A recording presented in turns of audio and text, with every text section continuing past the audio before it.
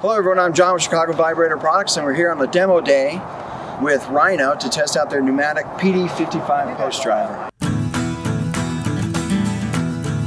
Rhino is a post driving company that's out of Illinois. They've been manufacturing post drivers for 40 plus years. We've been distributing them for about 20. And it's probably our most popular post driver for small to medium sized posts.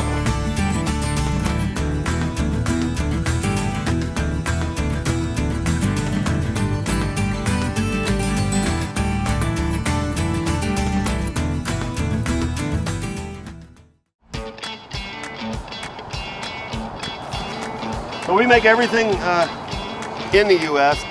We weld all this together, manufacture all this, cut the tube. When we hook up our air to it, you see we've got two inlets. We only use this inlet. And the reason why is you want all your stuff, you see all of our fittings that we can do go in line with impact. If you were to put it in here, it would work, but it would eventually wobble and break because this is going up and down all the time. PD-55 has one moving part in it. It's a piston. You can hear it sliding. It just gets cycled up and down with air. That's it. That's all it is. And that's a stainless steel piston, right? Or it's an 8620 hardened piston. Okay. And then ground to fit. It's 5 thousandths, less than 5 thousandths tolerance. If it reaches 5 thousandths, air starts to whistle by. Everything's powder coated. We've got a powder coat booth and oven in our factory. And that's a key part, I guess, to making the tool, weather resistant, rust proof, I guess, and long lasting, right? Oh, absolutely. The powder coating is key to all that. These came out about 2 years ago. If you scan this with any phone, you'll go to the owner's manual. And it lets you run the tool from the post. Obviously a locking mechanism in it there, so you don't accidentally pull the trigger. So then we have adapters that go with it also. Those throttle valves are made out of stainless steel castings so they don't rust.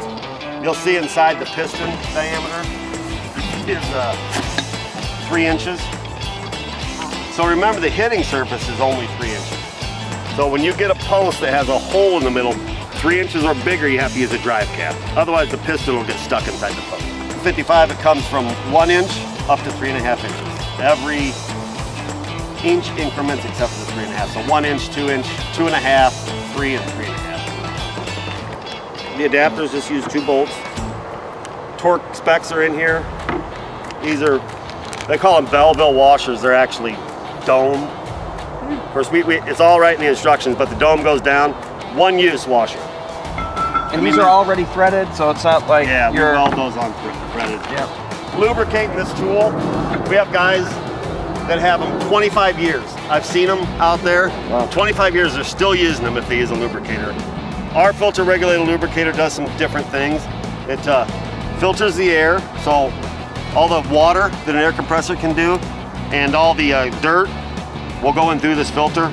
42 CFM at 90 PSI is what we rated at. So do you program this for 90? Right here, this knob spins. Okay. So once you turn the air compressor on, you'll see where it's at, and you'll either adjust it up or down. Right. Fill the lubricator here, and when I hook up my hose for the very first time, I'll open it up all the way, and then I'll tune it back down to 6 drops a minute. And you can see the oil drops in here. Okay. So 6 drops a minute, 10 drops a minute. But the reason I start with it all the way open is because those hoses are dry. That lubricates them all up. Yep. And then you can tune it back down to 6 drops a minute. With that, we recommend this within 25 feet of the tool. So you're not lubricating 200 feet of hose. Sure. That's why we built this carrier, because everybody wanted to put this on their compressor. So we built this carrier so that they could drag it around the job site and not get beat up. Yeah. Strong, lightweight, you can get to, any part of your job site here. We sell that both ways. You can just buy the FRL, and you can just buy the carrier, or you can buy it put together. Yep. So 11 foot, you can buy this ready to go. Yep, as a SKU. You can also buy it separately, and then there's a service fee of putting on the.